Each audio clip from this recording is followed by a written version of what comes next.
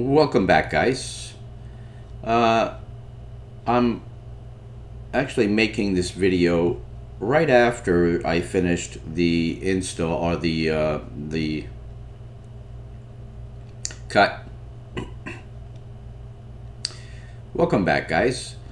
I'm actually making this video right after I finished the Linux Lite video, and the reason I'm doing that is because, in my opinion, this distribution, along with Linux Lite, are two of the best that you can possibly use if you're switching to Linux. Now, this particular distribution is very similar to Linux Lite in that they spend a lot of time putting together a configuration package and options to make your transition to Linux very easy. And this is, of course, the great MX-15. Now, if you take a look at the MX-15 whisker menu, it is very similar to Linux Lite.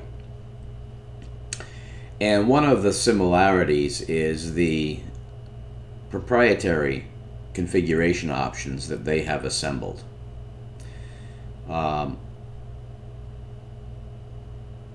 Let me take a look, and then I'll get into some more specifics. So let's look at all of the packages. Now, if you look at the MX branded options, you've got apt notifier, boot repair, Broadcom manager. Now, I will say that I didn't even need to use this Broadcom manager. When I installed MX-15 on my main computer with Broadcom Wi-Fi, it configured it right out of the box. So that doesn't normally happen, especially with Debian. So kudos to MX-15 and the terrific bunch of folks over there. They're very responsive. Check apt GPG. That's basically for sign off on on your sources. MX codecs installer. I ran this. This basically installs a lot of the multimedia codecs that you would need. Network shares, flash manager, menu editor, package installer. This also, as with Linux Lite, this also puts together a list of packages, very commonly used packages, to make it easier for you to install them in bulk. You can just check off the ones you want, and it'll install, and you're good to go.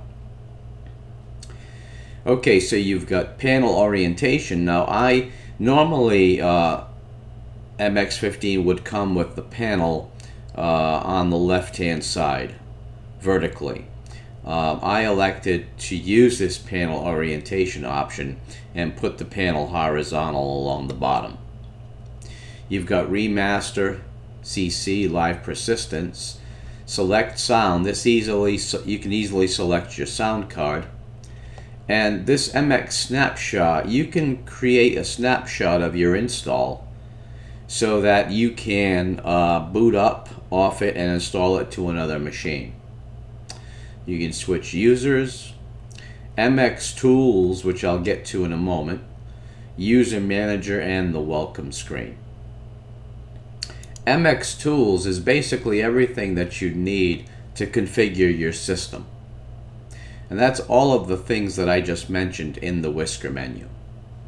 Really, they've done a terrific job.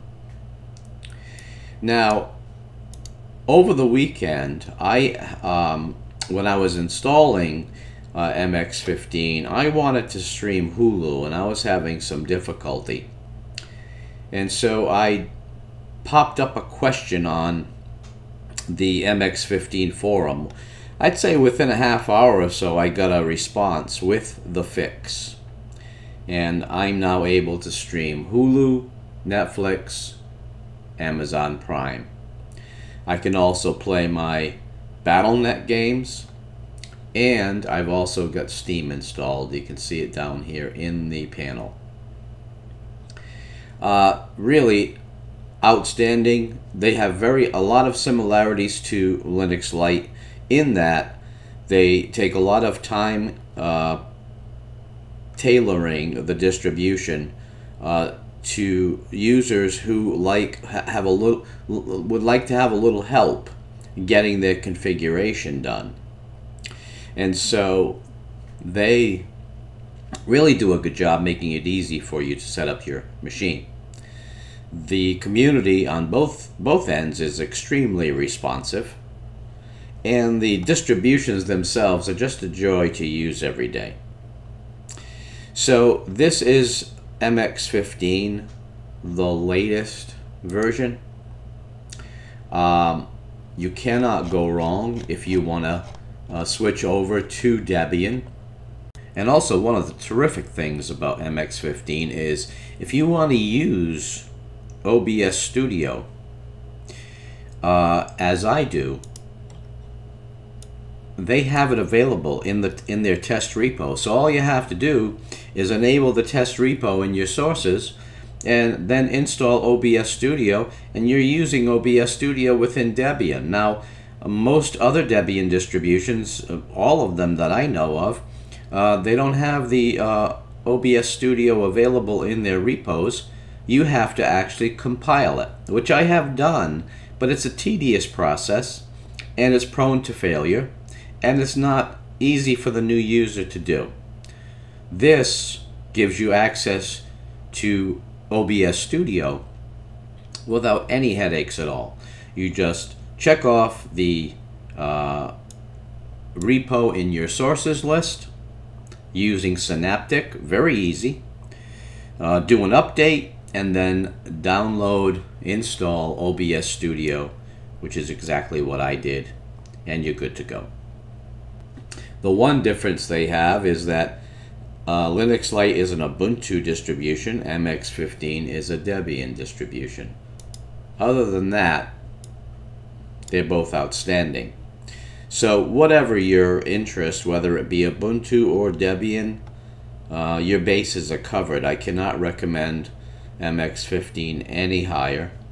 And as I said in my last video, if you're looking for an Ubuntu-based distribution, you can't do any better than Linux Lite. So guys, that is it for this video. I hope you enjoyed it. Please rate, comment, and subscribe.